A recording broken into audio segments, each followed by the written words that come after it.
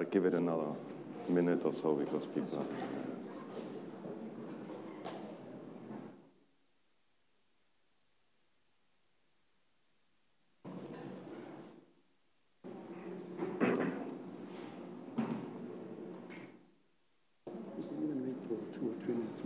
Yeah, I think so, because they'll keep coming.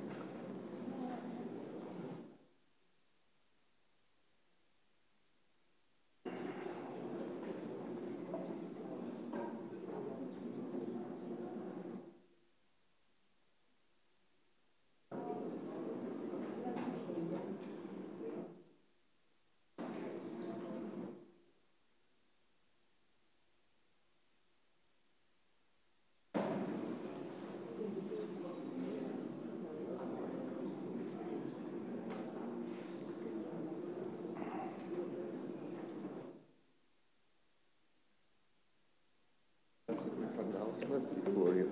Yeah, sure. I haven't started yet because there are people still. Yeah. It's only 60 now. It's only 60. It's terrible. I just talked to the secretary. She has no idea, no clue what's going on. And there are about 115 registered participants. Registered means that they're physically present somehow. Maybe so we should have a list going around to see who's actually there.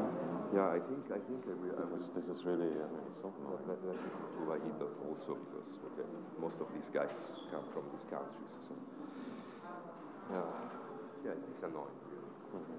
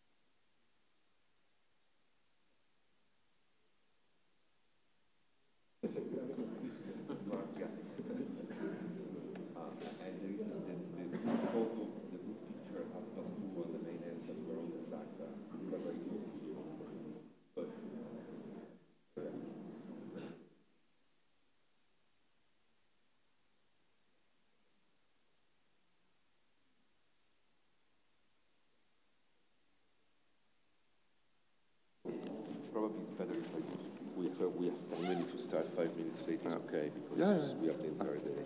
So you have an announcement still, no? You have an announcement tonight? Yeah, I have an announcement.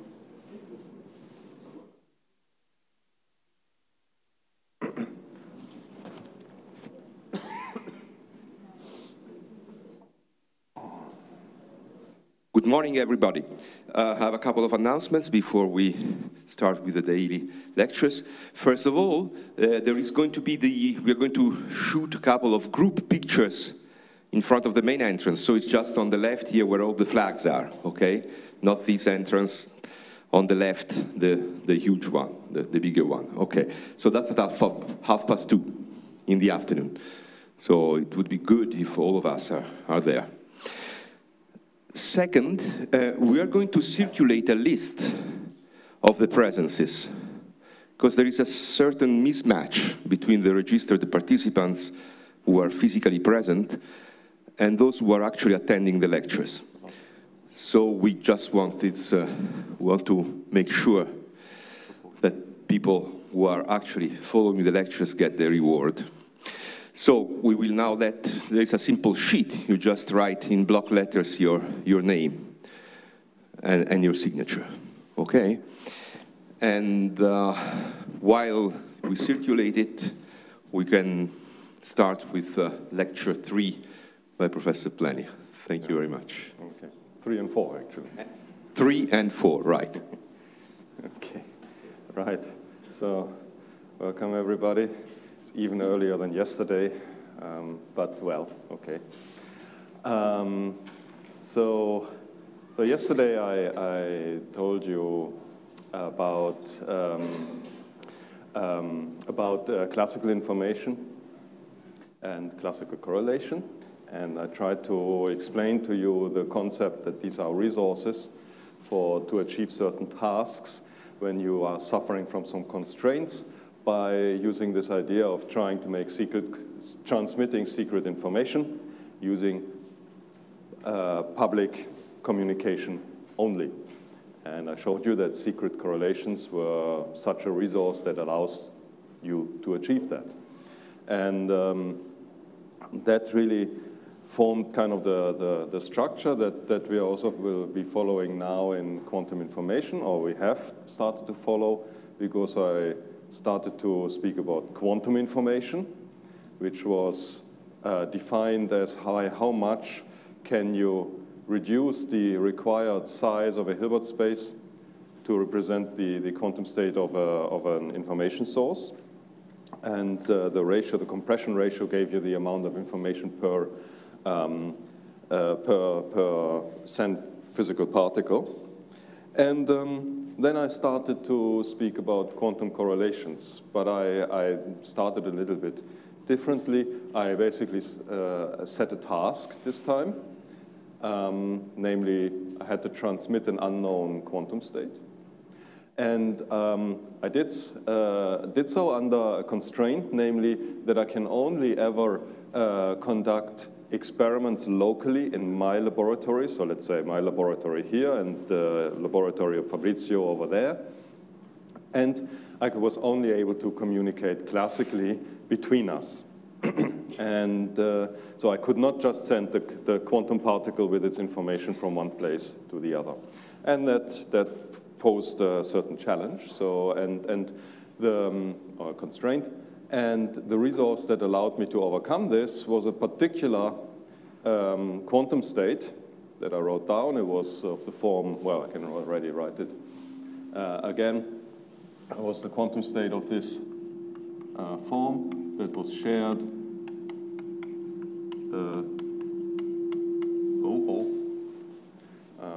Okay, that's interesting. So I shouldn't come too close to the board. So that was this kind of quantum state here. And this is actually an entangled quantum state. That means it has quantum correlations. And that might not be very surprising to you, because you see it clearly has correlations when I make a measurement on the side of Alice, so party A. I get in the basis 0 or 1. Then I get either the state 0 or the state 1, and whatever state Alice finds, Bob will find the same. So they're clearly, in the measurement record, they're clearly correlations. And because they're local measurements, the only place where these correlations can be coming from, is the underlying quantum state. So there are some correlations, and now these correlations allow us to do something that we cannot do by classical communication alone, namely we can transfer a quantum state from one place to the other. So these are really stronger correlations than merely classical correlations. So they are quantum correlations. Right. I think that's pretty much what we had. Then I showed you the protocol. I explained to you this quantum state teleportation protocol, where I used this state as a resource. I put in here an unknown quantum state on Alice's side. And then I did a bit of rewriting, and then I performed a measurement, a projective measurement on Alice's side. And then there was some classical communication being exchanged, and as a end result of that, Bob, the other party, held exactly the quantum state that was provided initially to Alice here. So we achieved the task. So now what I want to do is, so I used some ingredients, namely classical communication, and in fact, I also showed you that afterwards, this entangled state that was shared between Alice and Bob was gone, and actually we only had some two particles that were entangled on Alice's side, locally, but there were no correlations left between Alice and Bob. Okay, so these were the outcomes. So this was an executive summary of yesterday's lecture. But now I want to ask some simple question, and that you could also be wondering about. I have actually two questions here. One is, could I have achieved the same with less correlations, whatever that precisely means? And could I have achieved the same with less classical communication?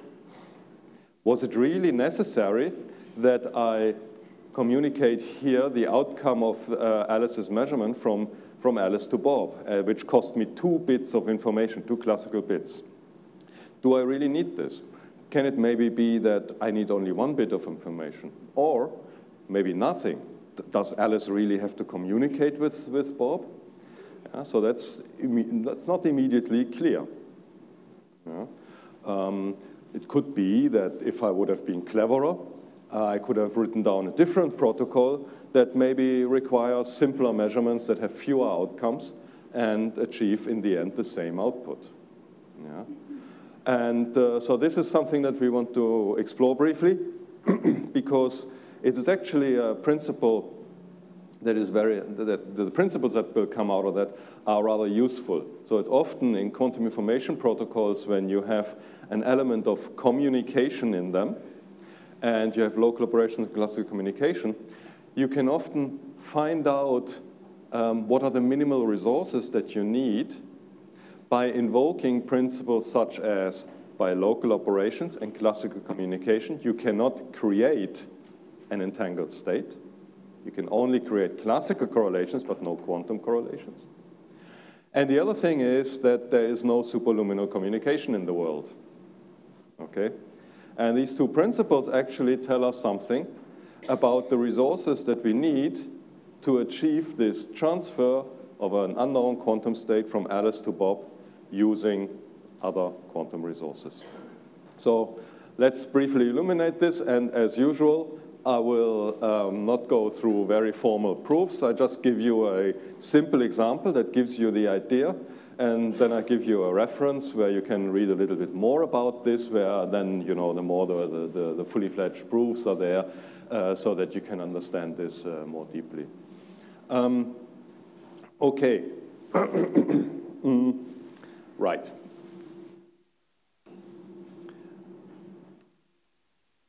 Okay, so first question, what is the minimal amount of classical communication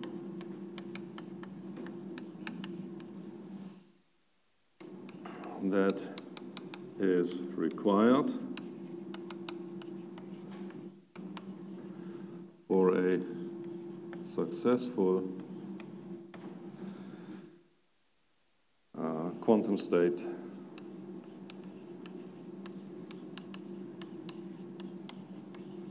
teleportation protocol. And by that I mean not only the specific protocol that I have explained yesterday. By that I mean any protocol that involves local operations and classical communication that achieves the transfer of an unknown quantum state, completely randomly chosen, from Alice to Bob. Yeah? So I want to make a statement about any possible protocol, of which there are, of course, infinitely many. Okay? So let's see what we can do here. And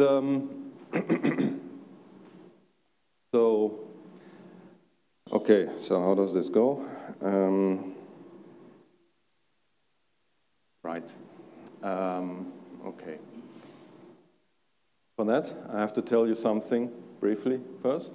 That was discovered a little bit earlier than the quantum teleportation protocol, and namely a concept that is called superdense coding. Yeah. So that was discovered in 1992, I believe, and as I'm making this up now, I didn't write down the reference, but it was Wiesner, no, I think, so Bennett and Wiesner,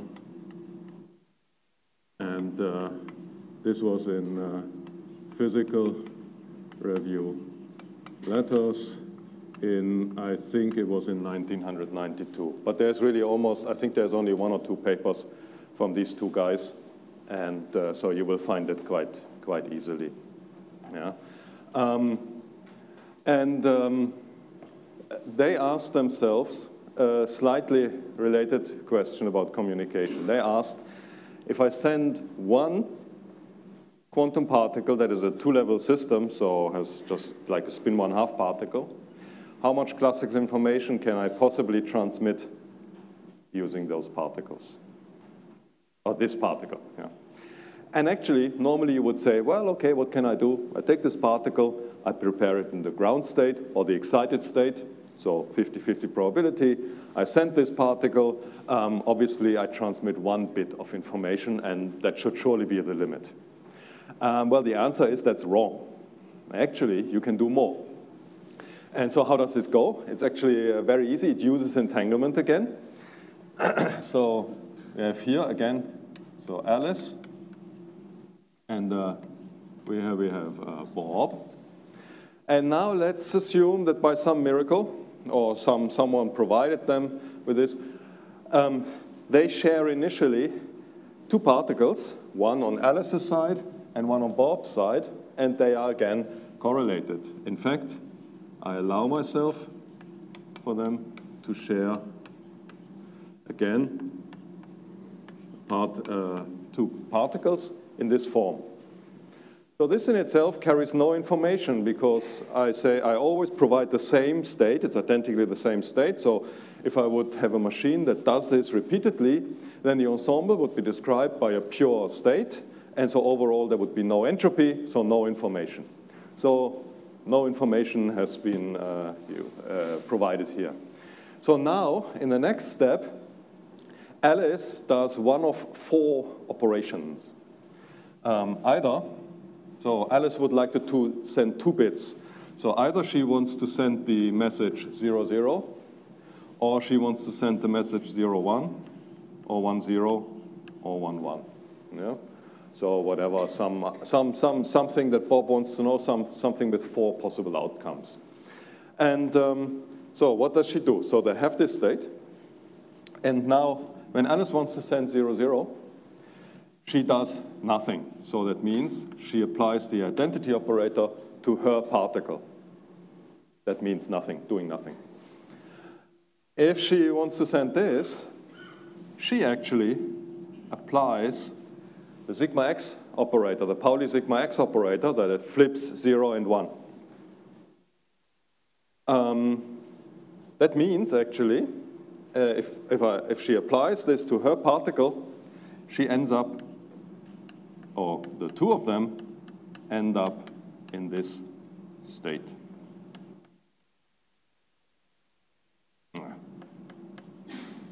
Okay? And the nice thing is, this one is orthogonal on that one. Yeah. Okay, next step. So Alice wants to send, let's say, this message. She applies sigma z on her particle. And then she gets the state 0, 0, minus 0a, 1a, 1b.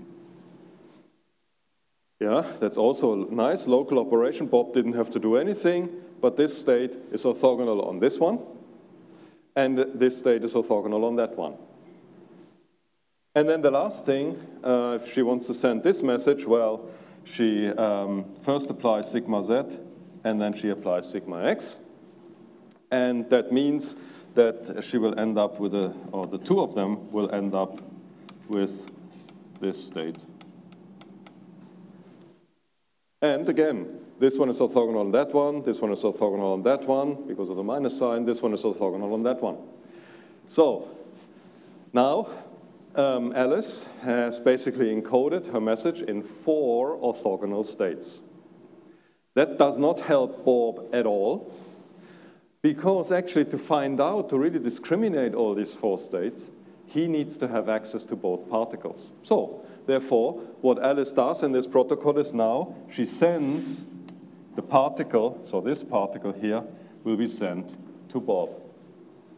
So she sends one physical particle, only the one that she's holding. Now Bob holds both of them. And locally, he's allowed to do whatever he likes. So he makes a projective measurement where the observable that he's measuring has these 4 states as distinct eigenstates. So he makes a measurement. He can discriminate perfectly these 4 states. So he can read the information. Therefore, he can discriminate 4 states, he can identify which one it is, and so he can actually read out which of the 4 messages Alice has encoded. So he has received 4 possible outcomes. That means 2 bits of information. Only 1 particle was sent. So this is called superdense coding. Because, well, I mean, this is a bit, so by using these quantum correlations here, we actually, this allows us for a single particle to achieve a twice as high communication capacity than a classical system would have, a classical system that is not correlated with anything else. Okay, so that's rather neat. I mean, it's not a very practical use of entanglement, but I mean, it's unlikely that this will really be made use of very much in technology, but it is a very interesting example that you can actually here use correlations to enhance your information capacity. Yeah. So that's superdense coding. And now, let's see how I can combine now this superdense coding with teleportation. Basically, I want to show you that if I have the ability to implement a teleportation protocol, I can use it to transmit 2 classical bits of information from Alice to Bob. Yeah?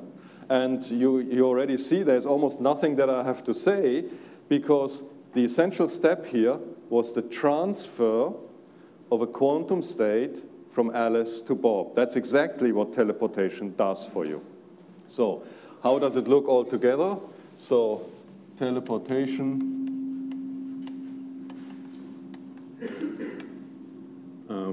and superdense coding.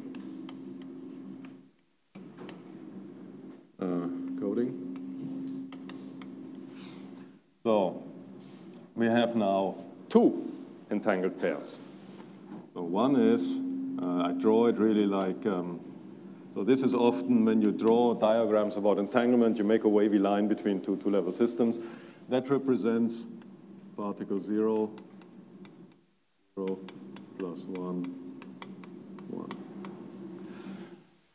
So that's our teleportation resource in the end. So this is used for teleportation. And then we have another pair of particles. That's here our superdense coding resource.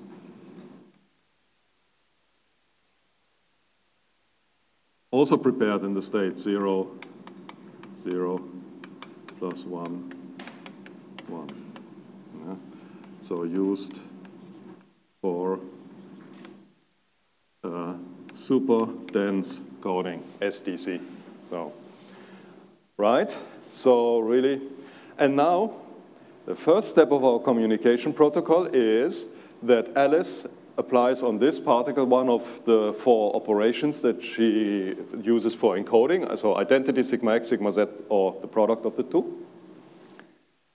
And then we use the teleportation protocol on these two particles. Yeah? So this is the particle to be teleported using this disentangled resource. So what is the outcome of the thing afterwards? Well, so now also exercise, yeah? Go through what I explain you in words now with formulas, because that makes you much more comfortable with it, that it's actually really true. Yeah?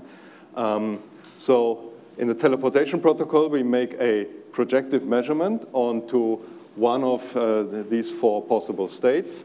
So in the end, what we will end up with is some entanglement, well, some entangled particles that are sitting on Alice's side, and another set that is sitting on Bob's side. So this is on Alice's side again, this is on Bob's side. So it's not only the state that has been transferred in the teleportation protocol.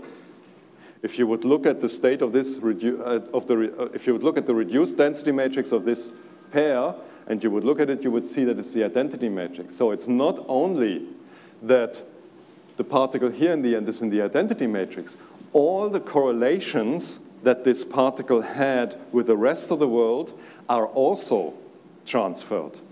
So this was initially entangled with that one. After the protocol, this state has been transferred to here and all its correlations as well. So in the end, you have this correlated particle here. And this is something you may just believe because I tell you, but you have to compute that yourself. Yeah? So because that's not completely evident. I mean, because we are carrying out some measurements and, you know, it's not such I mean, calculation-wise, it's relatively trivial, but conceptually, this is not obvious at all that this should happen. But that means now, of course, that Alice has prepared these two particles in one of the four Bell states here, in one of these four states. Now they are available here. And now Bob can locally make a measurement on those, identify which one it is, and therefore he achieves 2 bits of information. Okay. Fine. So teleportation protocol can be used to transmit 2 bits of information from Alice to Bob. Why does this imply that we also have to use 2 bits of information from, why do we have to send 2 bits of information from Alice to Bob during the teleportation protocol? Yeah, so there's still something missing here in the argument. So this is just a property that I showed you. And now I want to invoke the principle that there's no superluminal communication. Now, in general, this is not, the argument is a little bit more involved. I want to consider a special case. Let's assume there was a teleportation protocol, an amended protocol, cleverer than mine, that actually does not require Alice to send any information, any classical information to Bob. So, assume there is a teleportation, quantum state teleportation protocol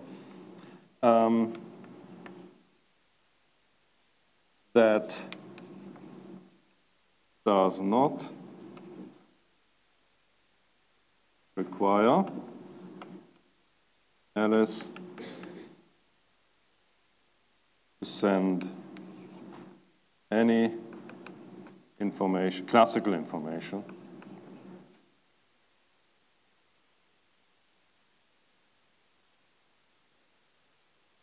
to Bob. Yeah. Right. What does that actually imply? If Bob does not need to receive any information, he knows right away, after Alice has carried out her measurement, what sort of operations he may have to do to correct the quantum state on his side.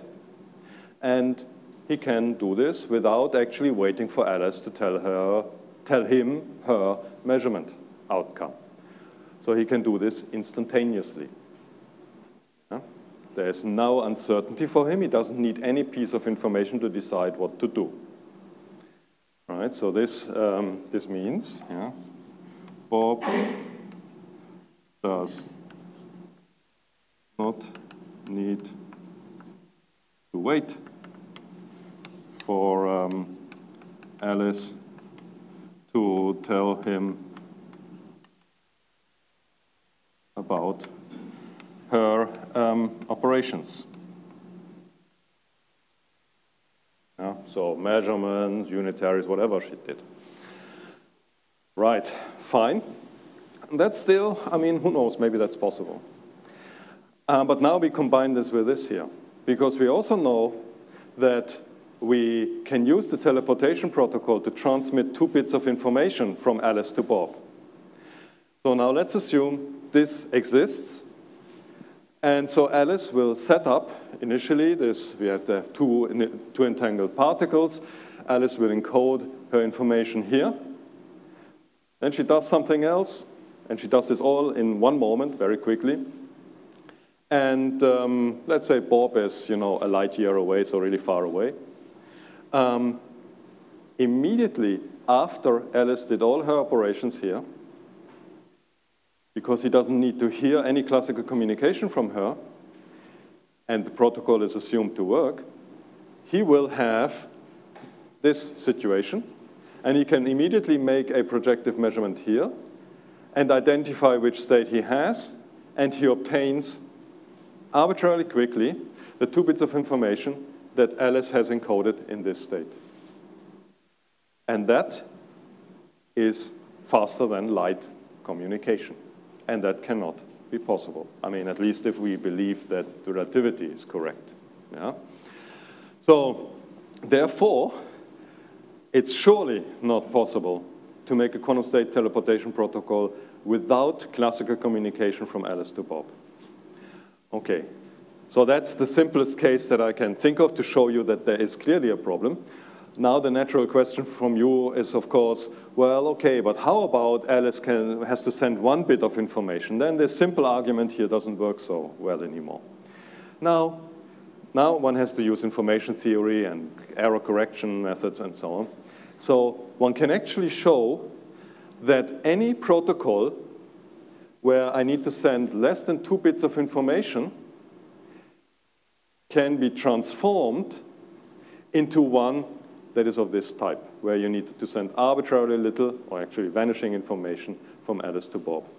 Now that's more complicated because you need to basically use redundant, so you need to use error correction.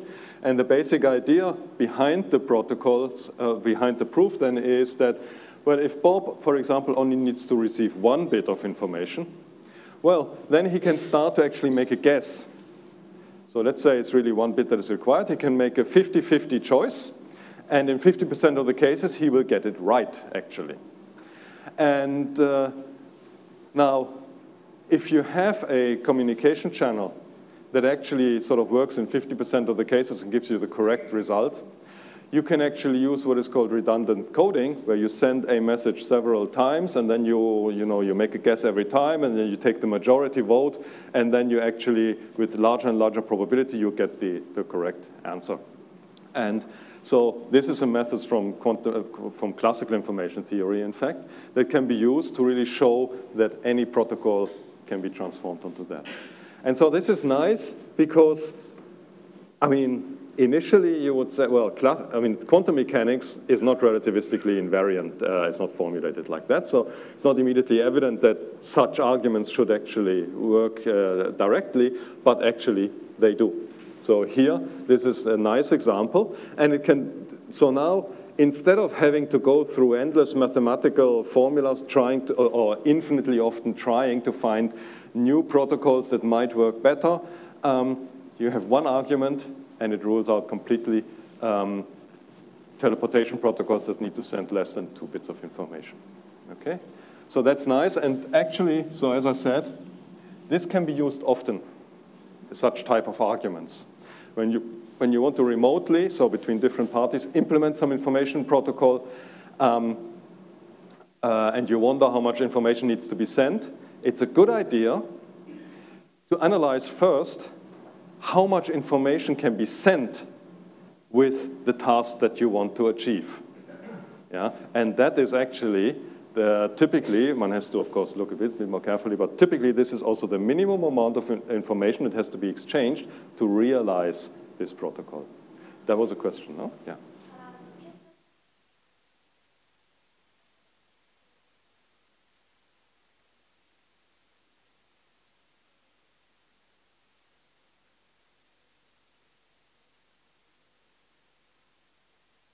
Yeah, so correct question. I mean, this is not immediately obvious, and when I say explain this in words, that is not a proof. That's why I suggest, I mean, so the answer is yes, it's exactly the same amount of correlations. It's actually one of those 4 states that I've written down there, and they are locally, unitarily related to the original state, so they have the same amount of correlations. But actually, it would be good indeed to write this down, because actually, I think the real question, the really critical one is, are there any correlations? Yeah. But I mean, when you do the calculation, you will see that they arrive there. Yeah. Right, so now, that's one question, so that tells you about the classic communication cost. Oh, there's another one. Wait a second, I have to come because I will probably not hear you very well. Okay? Yeah, wait. Using redundant coding, yeah. We can manage it with one bit of information. Yeah. But in the case of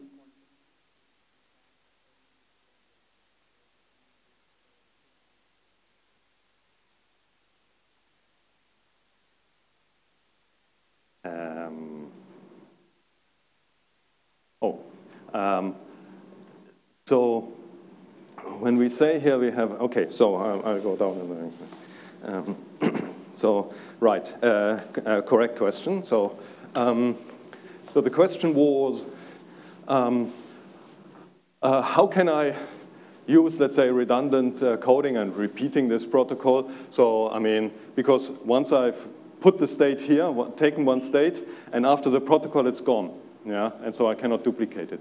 So you always have to remember with these protocols that when I say I repeat it, so that means I have a quantum source that can actually repeatedly produce the same state. So there's someone that knows how to prepare the state. Yeah? And so in that sense, you can actually repeat this. If someone would only give you ever one particle, then you are completely right, there's nothing that we can do. But you want to have a situation where maybe I share many of these entangled pairs. I have a machine that prepares repeatedly for us several copies of that state, and then we run the protocol. But you don't need to identify what state they are. Yeah? So this is an important, indeed, distinction. Right. Any more questions? Okay. So now, the next thing. Next question is, how much entanglement do we need for quantum state teleportation? Maybe, I mean, so maybe, do I really need a state of this form here, where I have sort of 0, 0 plus 1, 1 with an equal weight in between? Can I do with something less? So for that, we first have to kind of accept what is almost it's almost like the second law of thermodynamics. It's kind of the second law, well, it's actually the first law of entanglement theory. Namely, if you have local operations and classical communication, you can create a lot of classical correlations, but you cannot create quantum correlations. So now what do we mean by that actually? So by LOCC and starting with a product state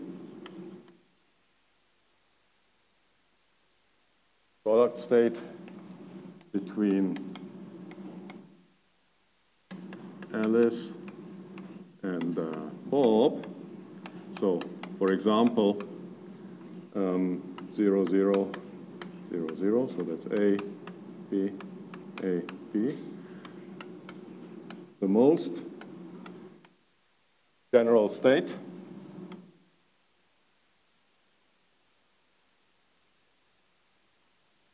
That we can prepare is of the form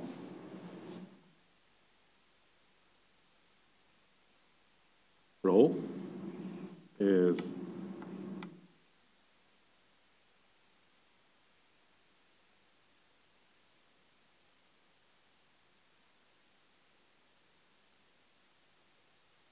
okay, and that's called the separable state. Separable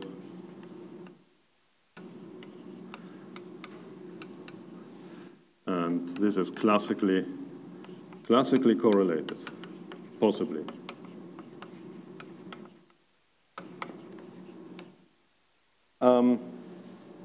So it's called separable. I mean, you know, there's also the notion of separable. Hilbert space has nothing to do with that.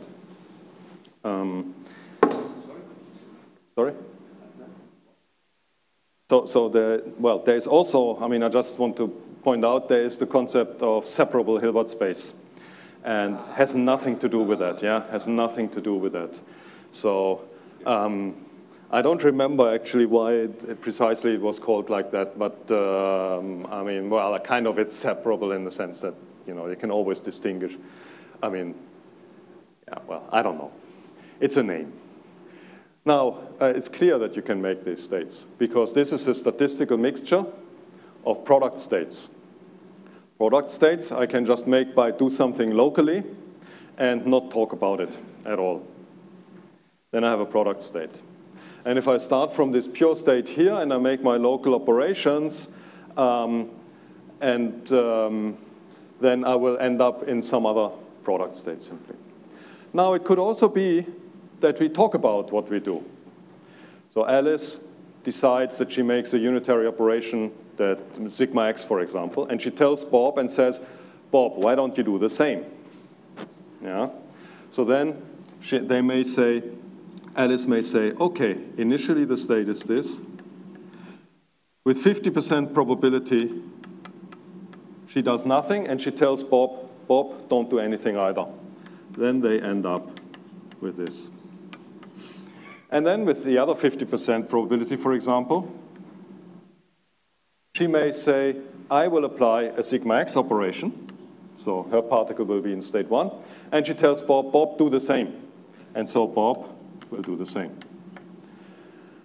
So now they have two possibilities, either this one or that one. And now they have to do something very active, actually. Something that is not so trivial, is namely, they have to forget what they have done. And then you will not have either this or that.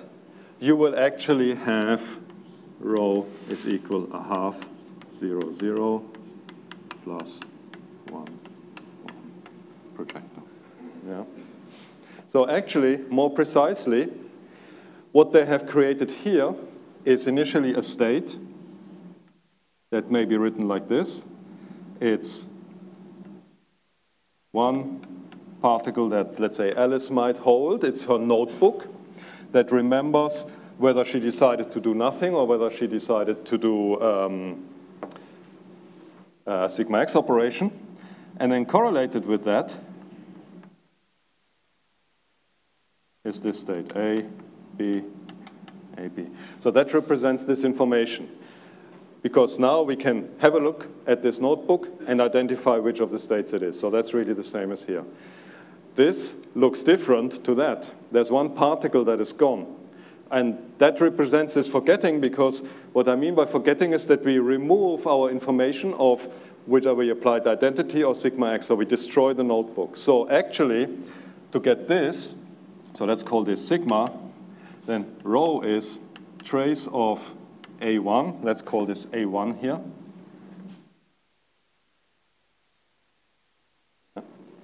So that's actually how you get then this state here. So that's actually, I mean, and this is not a trivial act that you're doing there. Erasing information is not something that just happens by itself. It actually generates heat in the universe. And I think probably Mauro, wherever he is, he may actually, I don't know whether you will discuss any of this Landauer principle and so on. Yeah, okay, but I mean, so it's basically the fact that erasing information is not for free. It generates heat. That's called Landauer's principle, basically, and that's what you will learn about in Mauro's lecture in more detail. Anyway, so this is how you create these kind of states. And, well, these are the only ones. And these are states, because they can be created by local operation and classical communication, they only contain classical correlations. Okay? Now, actually, question, is this state psi minus, the projector onto psi minus, is that actually of this form? Well, so is this proper separable state? And the answer is, well, okay. No. And that you can do by, for example, direct calculation. So, fine. So, these states are the only ones that you can make. This state, you can only ones that you can make by local operation and classical communication. This state is not of this form. Okay. So now,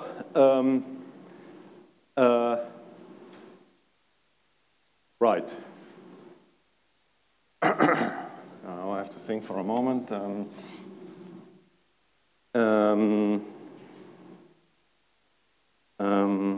Okay, yeah, right. Okay, so now I want to show you that you really do need states of this type, so entangled states, to actually make quantum state teleportation. And again, the full proof is a little bit more complicated. Let's show a simple example, right? So that's the quantum state teleportation protocol. There's a little barrier here. This is Alice's world. This is Bob's world. Yeah. And typically, we come with a state psi, and then we do our business, and in the end, on Bob's side, there's a state psi. Why don't we do the following? On Alice's side, we have A1 and A2. Actually, we prepare two particles.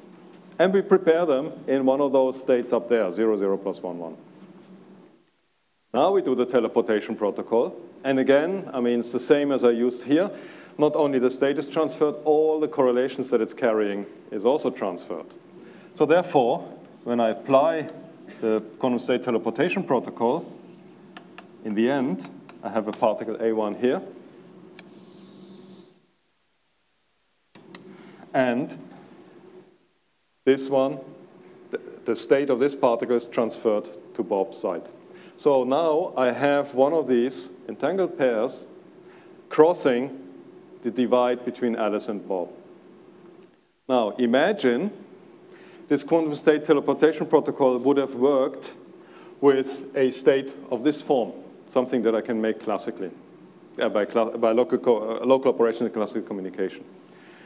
If that was the case, then actually, by only local operation and classical communication, initially starting this state, I would have created a distributed entangled state, a state that cannot be written of this form. And that's a contradiction. And again now, if you ask yourself, well, okay, if I prepare some state here that is of the form alpha 0, 0 plus beta 1, 1, where alpha and beta are not exactly equal, then you have to make a little bit more work now with the argument. But in the end, a similar argument holds. So this is another principle. The principle that local operations and classical communications can only create separable states. This allows you, in all these distributed protocols, it allows you to infer how much entangled resources you need to consume to implement the protocol. Yeah? And so Well, the first was superluminal communication. The second actually really does play the role, or very similar role, to the second law of thermodynamics. So that in thermodynamics, well, entropy can only increase. Well, here actually, well, in fact, correlations, quantum correlations can only decrease when you act locally. It cannot increase. Yeah, that's the second law. So, and there is a certain, so there are connections now to two other physical theories, relativity and thermodynamics. Yeah. And it turns out, and that, well, yeah, quite possibly in the afternoon, I will actually make this a little bit more rigorous in the sense that I will show you that thermodynamics can be interpreted as a theory that is really very much like the structure of entanglement here. Okay, but that will have to wait until the afternoon. Right. Okay, so this is that.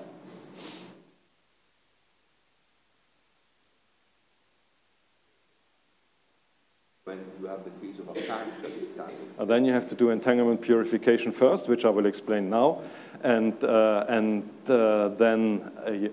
then you have to invoke the fact that this is reversible, and then you can transfer basically the situation to one that is about a maximally entangled state, and so on. Yeah. So that's a little bit more work, in fact. So actually what I should also give you is another reference here. So all these things, all this story, and actually also more what I will be telling you, well, I didn't give you lecture notes, but not all, but many of the things that I'm explaining to you are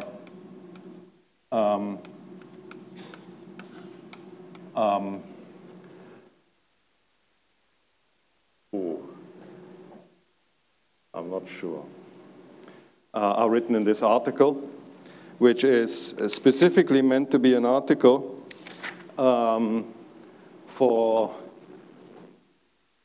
non-expert but clever people, so like you, to explain some of the basic aspects of quantum information theory. And so this is so the authors as well. So you can find this also on the ePrint archive. I don't think that everybody will have access to this particular journal. It's a little bit, it's not one of the really big ones. This is a journal for articles for for educated non-experts, basically. And so a lot of these stories, also these arguments about the classical communication requirements and so on, this is all explained at length in this article. Perhaps I could make this also simply available somehow to, I don't know whether that's possible. Yeah. So maybe I download this and yeah. It's probably slightly illegal, but let's see. Okay, we will figure that out. I mean, in the worst case, I think it's on the archive. It's also, I've forgotten the archive number, but it's somewhere on the archive, QuantPH. I think, I'm not sure, I somehow have a feeling that it's this number, but I'm not completely sure. But you can find it very easily when you search this. Yeah. Okay, so that explains many of these basic principles. So, actually,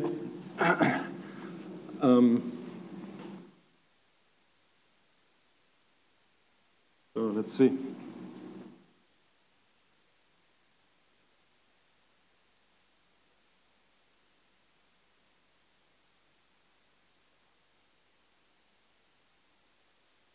Okay. I mean, in a way, okay, so now I want to look further into these correlations, because somehow, I mean, I always write down this state here, 0, 0, plus 1, 1, and this kind of seems to be a rather useful state, yeah? Seems to have correlations and can be used in all these protocols, and I'm always using this because in a sense it's the most valuable state that we have. So first, I would like to convince you that this is the most entangled, the most quantum correlated state that there is when you share two spin 1/2 particles. So one on Alice's side and one on Bob's side. So this is the most entangled state, so the unit of entanglement, so to speak. Yeah? So this state is the most entangled state of two shared spin 1/2 particles. So that's a little bit funny. How can I say this when I haven't even told you how to quantify correlations? I have not told you, okay, you know, this is the amount and there's a formula for that, and then I computed on this, and then I somehow mathematically show that the formula takes the largest value for this state.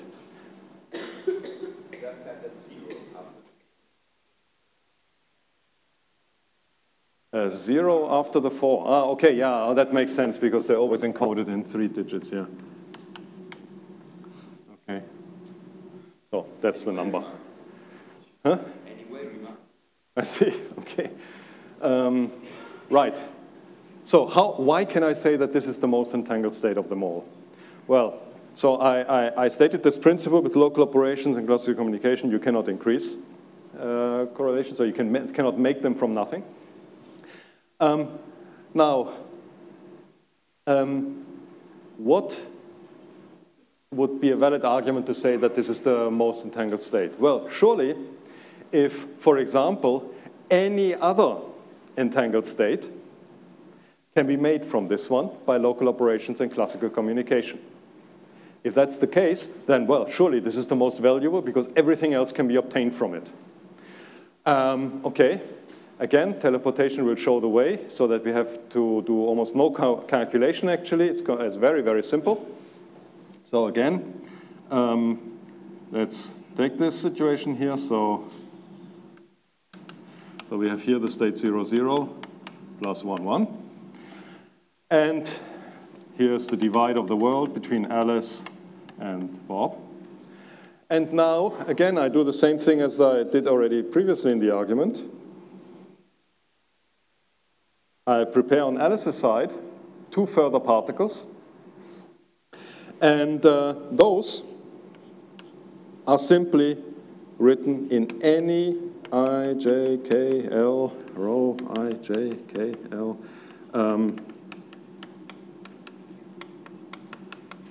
It's just a general density matrix, the most general density matrix of 2 spin 1/2 particles that you can think of. So any state there is.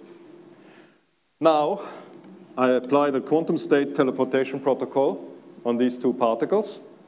And I've told you before, any kind of correlations, everything is transferred. And so the outcome of this will be that we share 2 particles in the state rho. And on Alice's side here, we will have some quantum state on her side. So we've started with this one, shared between Alice and Bob. We achieved, in the end, the preparation of an arbitrary quantum state between Alice and Bob. So this one is sufficient to generate any other shared quantum state between Alice and Bob. And therefore, this is the most valuable. And it's the most powerful, and therefore the most quantum correlated at all, because it can also create all possible quantum correlations that there might be. And that's the simplest argument to show that this is really the unit of entanglement, the most entangled state. Okay? So, right. Yeah, okay, that's right. So in fact, you can also show that, and I had it noted down, but I'm not going through that. You can also show that it's not only possible to use an entangled state to make quantum state teleportation. Actually, if you want to make any quantum gate that is distributed between 2 parties, or any quantum operation, any quantum algorithm that you want to do, you can always implement it by providing some entanglement between the different nodes, and then do local operations and classical communications, and you will actually be able to implement the quantum algorithm. You may have to provide quite a lot of quantum correlations. It might not be enough to just have one, pair of particles. You may have to have 2 or 3 or many, but it's always possible. Yeah? So, and it's always possible to do this from starting from here. And again, one trivial way of seeing that this must be possible, although it's not the most efficient way, is we have 2 nodes and we want to make a quantum operation between them. We use one pair of this maximally entangled state to teleport one particle from one node to this node. Then we allow it locally to do whatever we want, and then we use another pair of these maximally entangled particles and teleport the particle back. And the end result is that now we have a new transformed state under this local, quantum operation that we have applied. So it must be possible. This is a valid path, but it's not the most efficient. And actually, so I don't want to tell you the details, but if you look at PRA, you see, this is 62. And now I have to go back. 0523117 2000. That actually, this paper, gives a discussion of how many resources you need to produce, for example, a control NOT gate or a swap gate and various typical quantum operations that you use to write out your quantum algorithms. And actually, the protocols that are given there, some of them at least, are optimal, and the arguments that we are using for that are exactly the ones about the classical information exchange and non-increase of entanglement and so on. And so basically, we give these kind of arguments, and at the same time, we give a protocol that achieves those minimal resources, and therefore it's optimal. Yeah? And so, yeah, that's described in this work, but I don't really want to go into that now, because I'm seriously running out of time. Okay, fine. But I still haven't shown you how we really quantify entanglement. And now, this will again be quite similar to how we treat correlations and so on in classical physics. And in particular, it will mirror also this development that we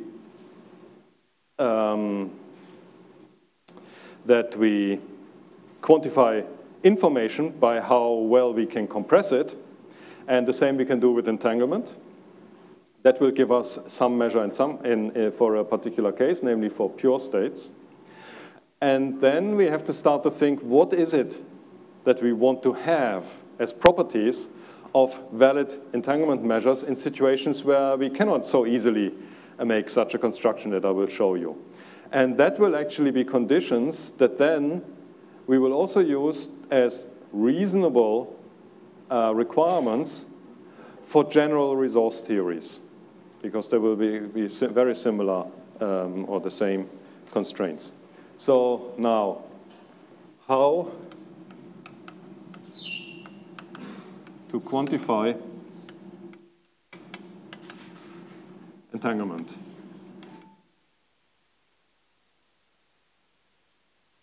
So actually, well, okay, that's one way of writing it. I like this one, Quantifying Entanglement. That was the shortest title of a paper that I ever had. 2 words, but it encapsulated exactly what we were on about. So this is what we are going to attack now. And this started in 96, I think. No, 95, apparently. Okay. PRA 53 2046 95. That was, I've forgotten exactly who were the authors. I think Bennett, Bernstein, Popescu, and Woodhouse, I think. But I'm not entirely sure. But I mean, this is the reference, so you can find it. So what I explained to you now, or outlined to you now, is explained in here. But it's also, you can read it in this article, it's also explained there.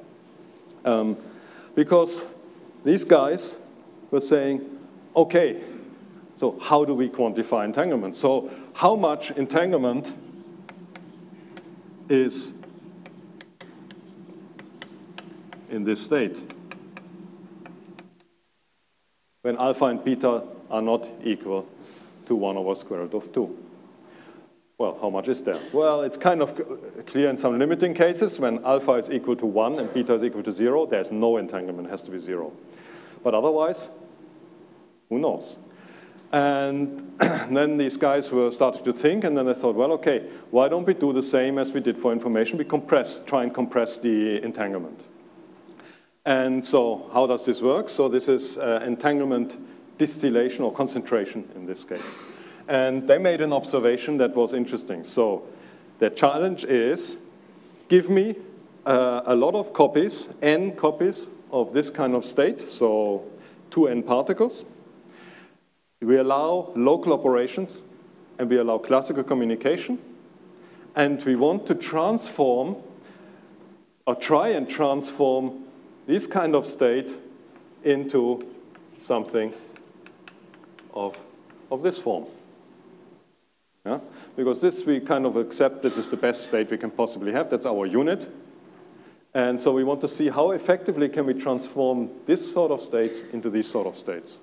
And by that, we mean if we have n copies of that one, then we will end up with n times e copies of that state and other particles that are uncorrelated. And E, this compression ratio, will quantify our entanglement. Again, that's the idea. So how does one do that? That's actually quite easy. Well, yeah, kind of easy. And so again, I will give you, as usual, I will give you the basic idea, and then the nasty little calculations that you have to do on top of that, I will just very briefly outline. And then you can either do them yourself to have the satisfaction that you're as clever as these people, or you look it up in the end. Yeah? So what can we do? So for that, we make 2 copies. So that means, so we have here Alice, Bob, Alice, Bob. So what do I mean by this now? So let's draw this in a figure. So by that I mean, we have here A1, A2, B1, B2. We have 2 identical copies of the state alpha 0, 0 plus beta 1, 1. Okay, and now I would like to write out this quantum state to give you an idea of what we're going to do. Let's write this out. So this is alpha squared, 0, 0 on Alice's side, 0, 0 on Bob's side, plus alpha beta, 0, 1, Alice's side, 0, 1, Bob's side, plus 1, 0, Alice's side, 1, 0, Bob's side, plus beta squared, 1, 1, Alice, 1, 1, Bob. That's the same as this. So if both of these particles are in state 0, then these ones are also in state 0. Yeah? Okay, so that's the first step. So I just rewrote this somehow. And now Alice is going to do a local operation. Actually, she will make a measurement, yeah? Which is already a bit surprising because typically when you do a local measurement, you will destroy correlations between Alice and Bob. So Alice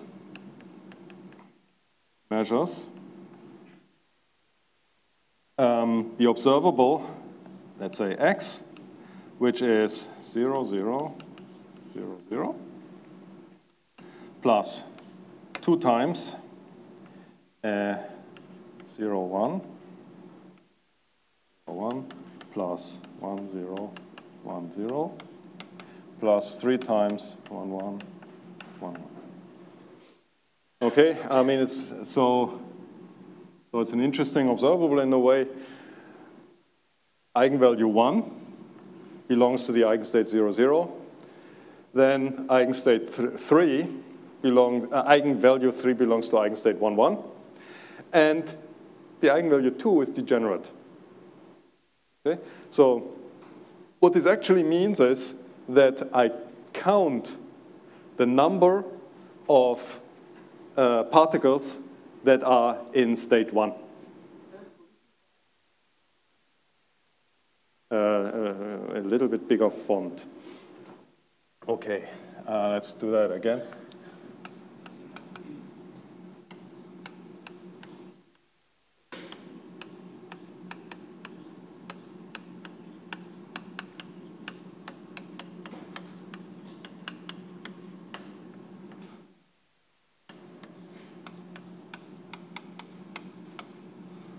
Yeah.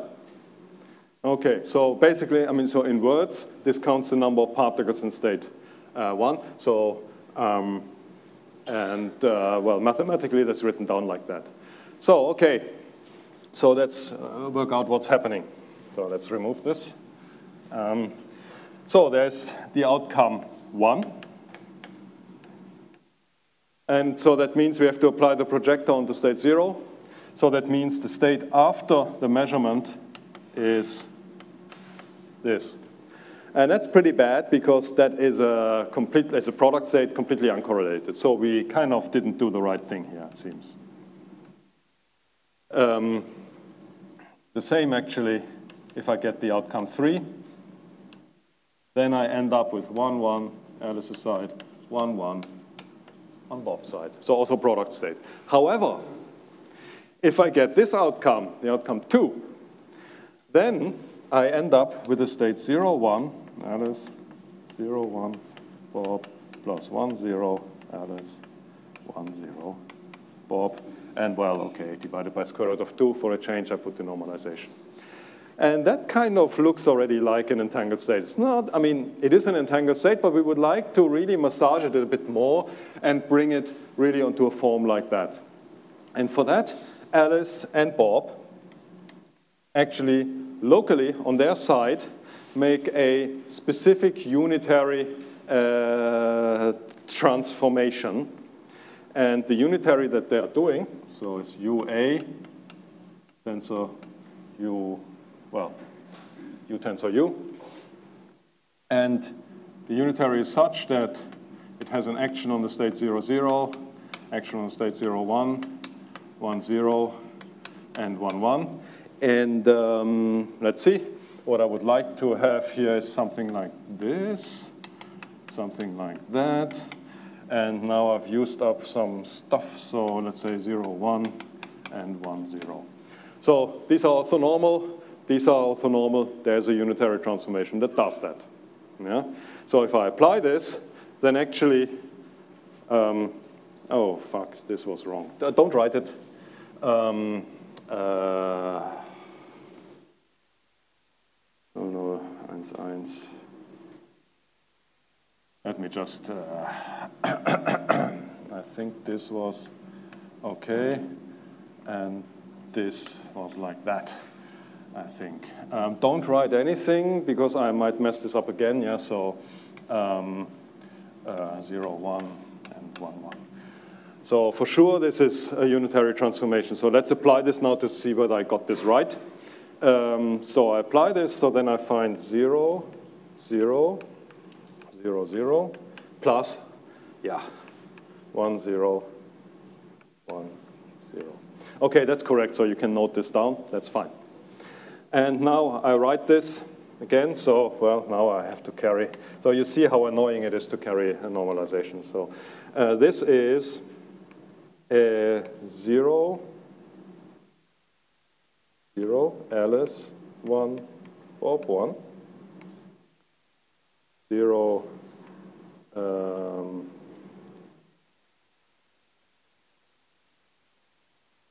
well, okay, before I say it in words. So now what you see here is this particle here and this particle here. So the second particle that Alice has and the second particle that Bob has is always in state 0.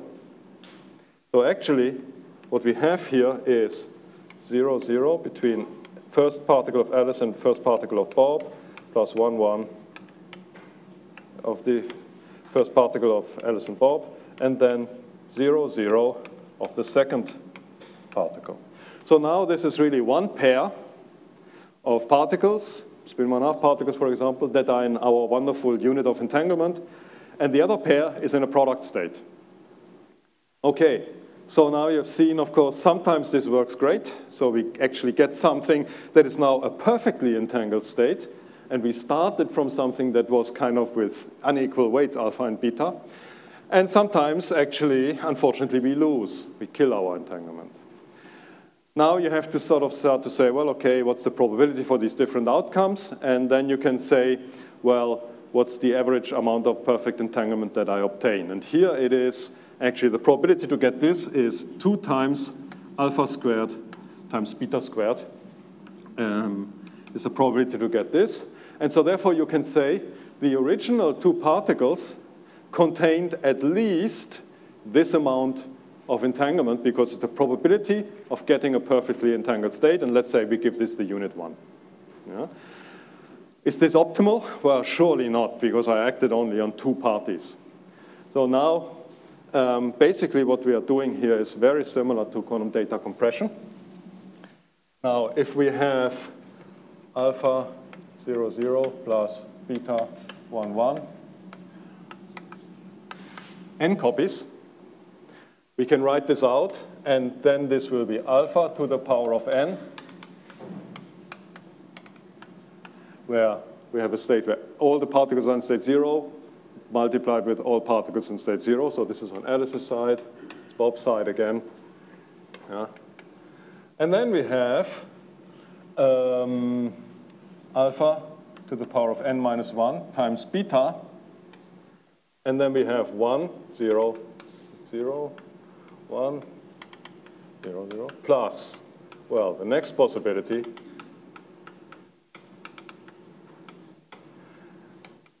and so on. So all the possibilities of placing a single particle in state 1, distributing this amongst the particles. So there are n choose 1 of those states. Well, so then in general, we will have alpha n to the minus k, beta to the power of k, and then, well, we have k of those, and then n minus k of those. Plus all the permutations, of which there are n choose k. But the nice observation here is they all have the same weight. Yeah? And now you can imagine, probably I can make a trick like here, making a local unitary transformation, reordering things, so that I get a certain number of pairs that are exactly in this maximally entangled state, and a lot of others that are actually simply in the product state 0, 0. Yeah? So that's the idea, and try and write this out. That's a little bit painful, actually, but it can be done. And then the question is, well, okay, how many of these maximally entangled pairs of maximally entangled states will I get? Well, that's actually quite easy. How many terms are in this here? So it's n choose k. Yeah. If I now make this unitary transformation that does not change the number of superposition terms, if I would be able to transform this in simply one of those and the rest are product states, that would be 2 superposition terms. If I have 2 copies, then it's 4. If I have 3 copies, it's 8. So the number of maximally entangled pairs that I get is the logarithm of n choose k. Right. So now, how much is it on average? Because I really have to kind of average this. Well, which of these outcomes has the highest probability? Well, actually, now you impose the law of large numbers, and you realize that the typical term that you are getting is one where k is n times beta squared. Yeah? Because that's kind of the probability that you find a 1. And then, well, you have your binomial law and so on, and then you can go through the details, and you see that this is the best. So, and by the law of large numbers, the larger n will become, the more certain you will be that you pretty much get this. And so therefore, this is logarithm of n over choose n beta squared. And that is n times, well, the Shannon entropy of alpha squared and beta squared. Or, equivalently, it's n times the von Neumann entropy of the reduced density matrix of one of these states. Okay, so that was quick. It's detailed over there in that paper, but that's the principal idea. And now, this is in full analogy to you know, this dense coding, not dense coding, the quantum data compression. This is the compression ratio. Therefore, we say that each of these particles contains an amount of quantum correlations or entanglement that is S times, so the von Neumann entropy of the reduced density matrix of one of the particles. Yeah? That's 1/2, so that's already a good suggestion that this is the right formula, but actually, I'm not quite finished. Because what we really would like is that also the reverse process gives the same efficiency. Because if it does not, then you know, we would have two perfectly valuable and valid quantifiers of entanglement. So what is the reverse process? The reverse process is we start with some perfectly entangled states, namely this many, and by some local operation classical communication, we want to create n partially entangled states of this form. So we really want to reverse this process. Is this possible? Well, yes it is, and the knight is writing to, writing to our defense is quantum state teleportation mixed with a bit of quantum data compression. So what do we do? So we have our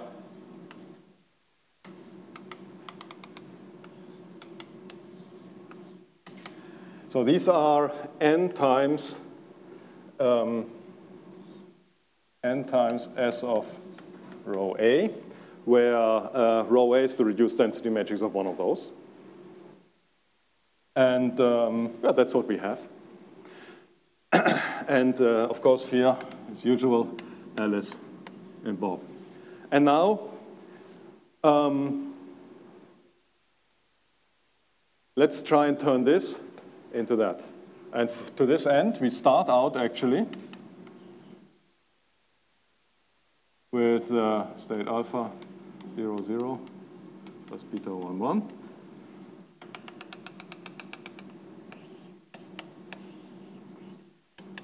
So we have lots of them. Yeah. Right.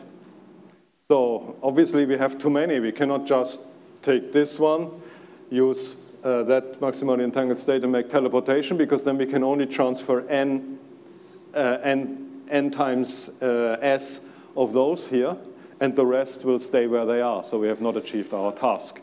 So we have to be a little bit more efficient on this side. Okay, so why don't we do a very simple trick that we just used? We take these, and if it's a very large number of them, we actually make kind of the first step of this procedure, namely on Alice's side. We look at the particles, we make a measurement, we look how many ones and zeros there are, and in that way, we can compress the information on this half of the particles into a smaller number.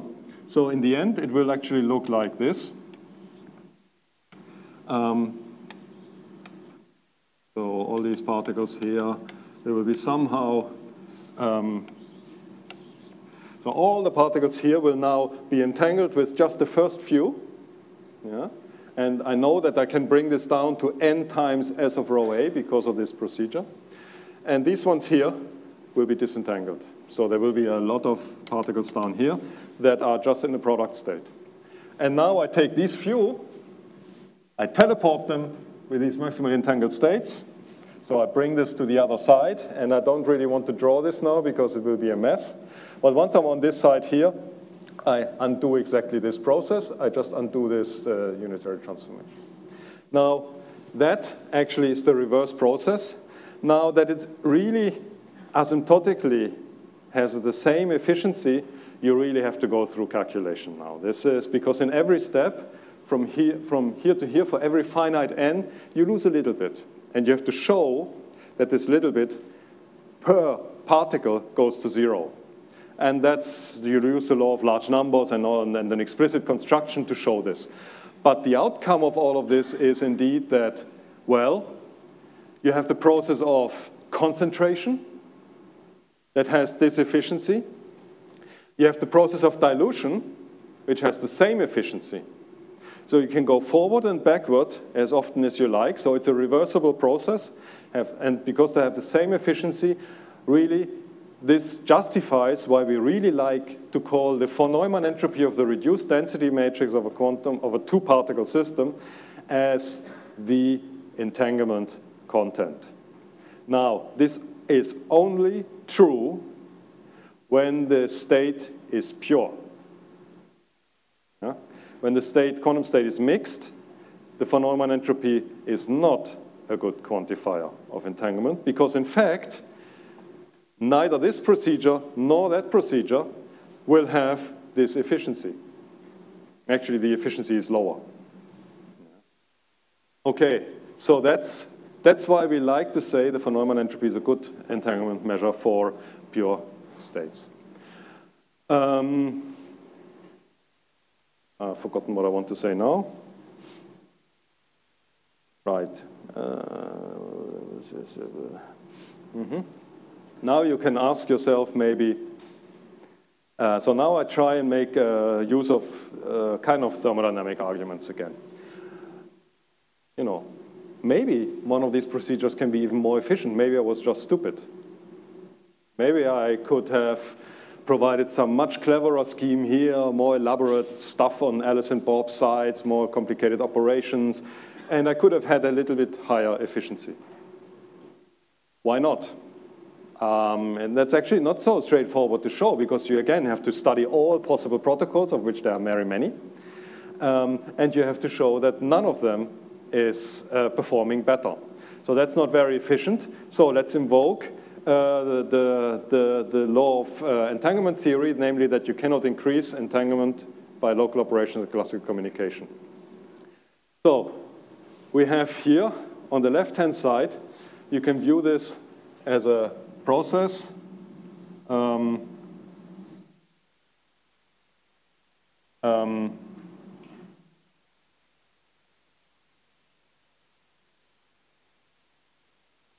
Okay, well, let's draw it like this. Let's assume that this dilution process really has this efficiency S of rho A. And let's assume that the concentration process is a little bit better. So we can go actually from N to N times S of rho A plus epsilon of maximally entangled pairs. Let's assume that. So now I can make the following. I start out with this, and I use it to produce this many maximally entangled pairs. So then I say, okay, I have S of rho A plus N times epsilon. These ones I use with a reverse protocol to go back to the original situation, to my original N particles. And this one I put in a safe deposit box in the bank or in an experimental physics laboratory. And then I repeat this process. And every time I repeat this, I have left over N times epsilon maximally entangled pairs in addition. That means if I can run this cyclically as many times as I like, and I will create more and more entanglement, but all the operations that I've used are local operations in classical communications. So, but these cannot create quantum entanglement. So therefore, this cannot be more efficient. This is a contradiction to our fundamental law. And in fact, you can really look at this in terms of engines, where you say, well, I have a machine that does some useful work. It takes these partially entangled states, massages them, works on them, brings out this concentrated form, like a distillery for alcohol or something like that. What comes out on the side is actually classical information, because we are making a measurement here. It's a classical information record that is produced in addition on the side. So it looks a little bit like this. So here we start with n particles. Here we have n of S rho A particles. And here what comes out is information. So information. Yeah. And the other process over there, so this flows from in this direction, looks actually pretty much the same, but it flows in the opposite direction. So it's S of n of S rho A. Then we start with maximally entangled pairs. We push them up here. We have n partially entangled pairs. And again, also in the teleportation, we actually have to do some measurements and so on. And there will be a measurement record. And that's also, again, information that comes out. And if you want to operate this cyclically, actually, then we have information coming out here, information coming out here. To make it truly cyclical, we have to erase this information that actually generates a little bit of heat. So this is, again, this is kind of a slightly more thermodynamical picture of these processes. And because one goes down in this way, one goes up in this way, we can combine them. The net effect must be a decrease in entanglement and an increase in heat in the environment. Okay? But they cannot increase the amount of entanglement here. Right. 7 minutes, right? That's correct. Right. Okay. So now, perfect. Okay. Fine. That was for pure states, and here we understand everything in a way. What is the situation for mixed states? And so now for mixed states, so this is called, this process is entanglement distillation, and it has a certain efficiency, which will quantify our entanglement. And this efficiency we call the distillable entanglement. This is a process of dilution, which is also having efficiency, and that's called the entanglement cost. So how much maximally entangled pairs do we need to create an arbitrary distributed entangled state? And now what one finds is the distillable entanglement, ED of rho, is typically, well, strictly smaller than the entanglement cost. That means if we do this process and then afterwards we use what we get, the concentrated entanglement, and try and dilute it again, we will not get back the original amount of entanglement that we put in, but we get actually less. And not only a little bit less that vanishes in the limit of, that might vanish in the limit of large N, it is actually for each copy that we put in, we lose a finite amount of entanglement. Yeah? So it's really, we start with N, and afterwards, let's say we end up with half N of particles, and not with N minus square root of N or so, which would be kind of tolerable. So it's really a finite big difference. Yeah? So now in mixed state entanglement, we really have a problem. This is a perfectly operationally defined, nice entanglement quantifier. This, the entanglement cost, is also a perfectly well-defined entanglement quantifier. So we have two. And actually, I will show you in the afternoon, there are many. And they're all different. In fact, you can say something like the following, roughly speaking, although it has to have some additional qualifiers. If you find another entanglement measure, so let's say, let's call it, for reasons that will become clear in the afternoon, E sub r of rho. That's another entanglement quantifier. Let's say it's really different to these two, but let's assume that on pure states, all the three of them agree. And there is at least one such example. And now you can say, and now I tell you, well, actually, on pure states they agree, but in general they are different. And so you may say, yeah, well, who cares? perhaps they impose the same order on the set of entangled states. So by that I mean maybe they have something like if if ER row 1 is bigger than ER row 2, so two possible entangled states, and we compare them and see under this measure this one is bigger than that one. Maybe that's equivalent to distillable entanglement also being bigger than row 2, or maybe the same statement here. If that was the case, then we would really not worry very much about these entanglement measures not being the same. Yeah? Because, I mean, they make the same order. We can clearly say this state is more entangled than this one under all measures. Question, is this true? Well, the answer is no. If this was true, then this measure is identical to this one. If, however, they are different, then there's always a pair of states for which one entanglement measure says row 1 is more entangled than row 2, and another measure of entanglement says exactly the opposite. And so now this is a little bit of a worrying situation if you think about, I mean, you would feel initially. So now it really very much depends on which measure you take when you want to decide which state is more valuable than another. Okay? So this is the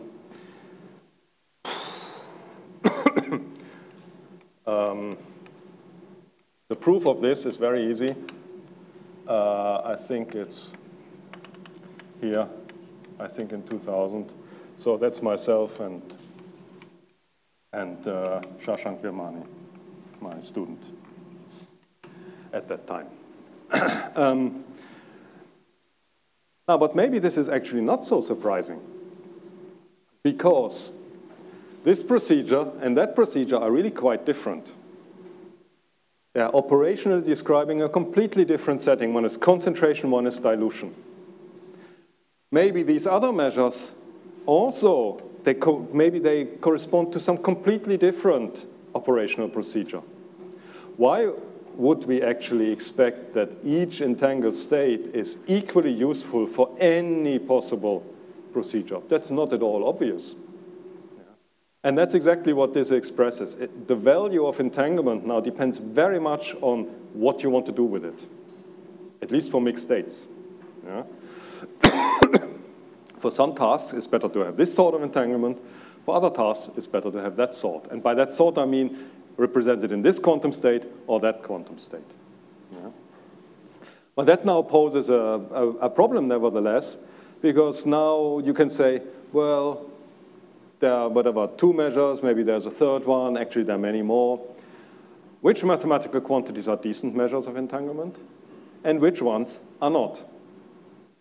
And to decide that, next in the afternoon, I will write down some conditions that are sensible, and then I will say anything that satisfies those conditions is a valuable entanglement measure.